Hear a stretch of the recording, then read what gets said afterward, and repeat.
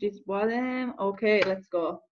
Okay, so this is just coming from like someone who wants to go to med school. So what you're gonna do if you're gonna come to Canada, I highly, highly recommend that you finish high school in Canada because there are so many advantages. There's definitely, like for example, if you want to go to Western in London, Ontario, there's this advantage, especially in Southern Ontario, that they give you like lower cutoffs on scores and stuff like that. So definitely finish high school in Canada, in Ontario, and specifically like Windsor, London. It's really good. And then after that, you're going to want to apply to a university just to start your bachelor's. Now, you can do your bachelor's in anything. You can do your bachelor's in drama. You can do your bachelor's in computer science. Really anything that you're super passionate about. But that is But weird, right? Because like that's gonna be really helpful if you get bachelor in science.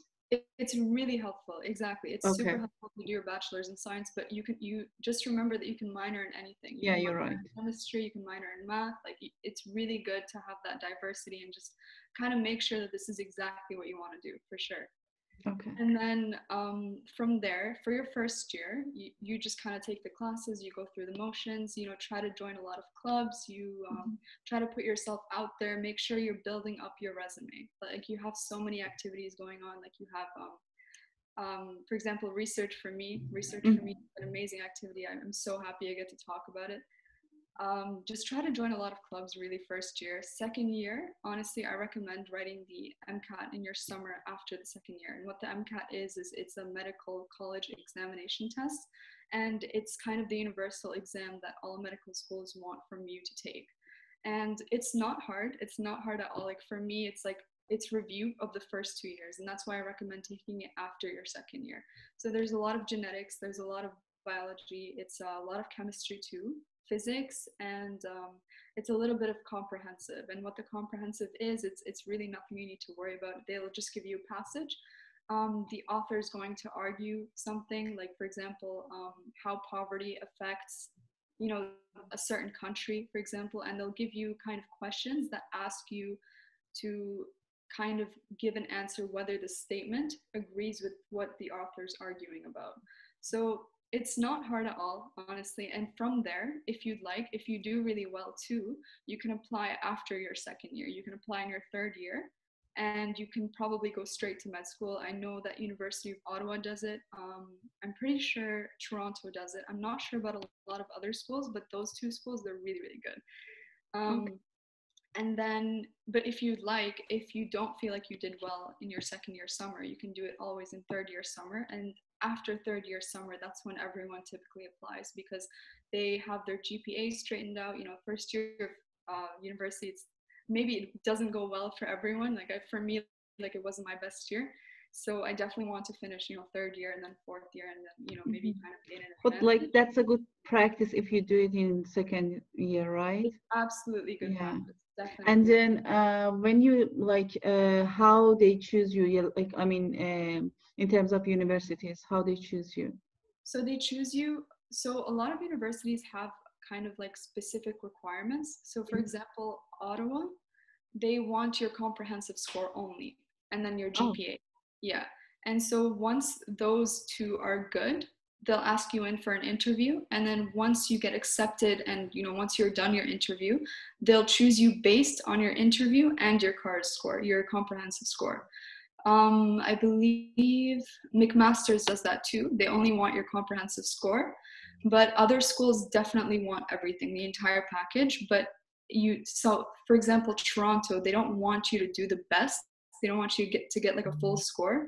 They only want you to meet a cutoff. So for example, like I think a cutoff for one section, for example, chemistry is 125 out of 132, I think. So once you meet the cutoff, like it's just based on your GPA, and then they invite you in for an interview for sure. Yeah.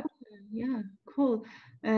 So this is how it works. You need to finish your high school, then grade 12, and then any subjects in bachelor, or like when you get like you don't need to get bachelor. So second year, third year, you can just go through the exams, and Exactly. then that's it. So imagine that you pass the exam in third year, then what's happening next?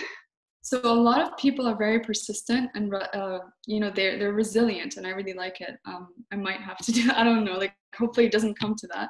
But what happens is that you get your score, I think, a month or 2 months after you write the exam. So say you're writing it in the summer, I think you get it, you know, say July. I think you get it in September, somewhere mid-September.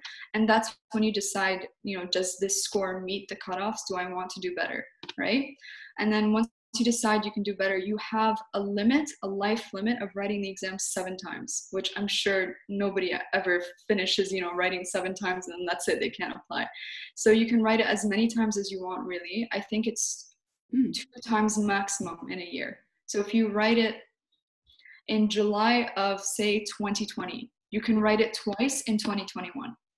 So, you know, it's really flexible that way. And like, you know, it gives you ample time to like review, go over some things that you might have missed during the exam.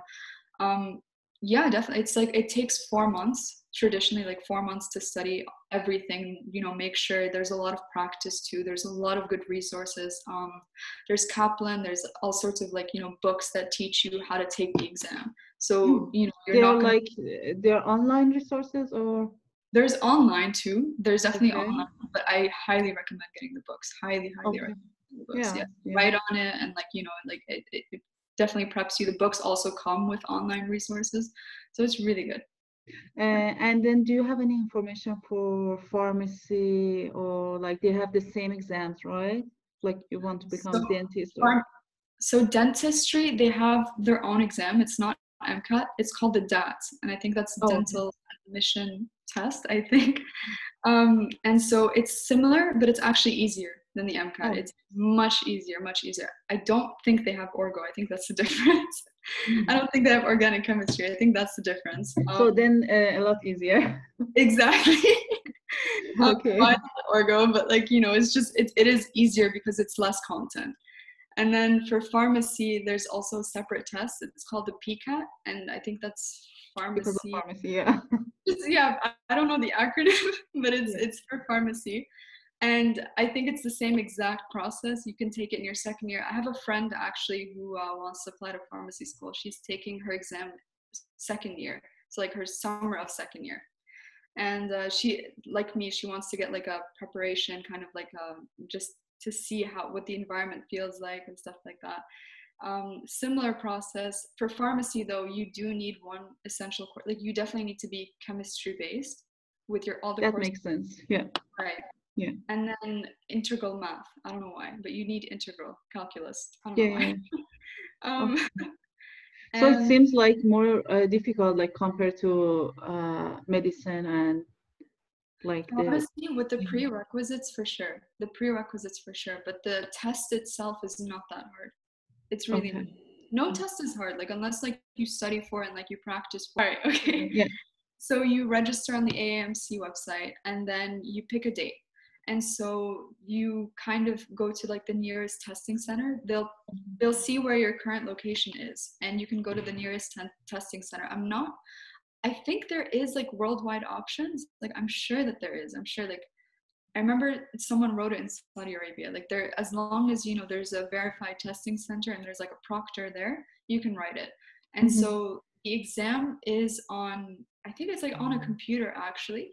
And you have to select it, you know, with the mouse, and it's like multiple choice. Everything is it's a multiple choice. Okay. Yeah, everything is multiple choice. Traditionally, it takes like 7 hours to get through the exam with 1 half-an-hour break.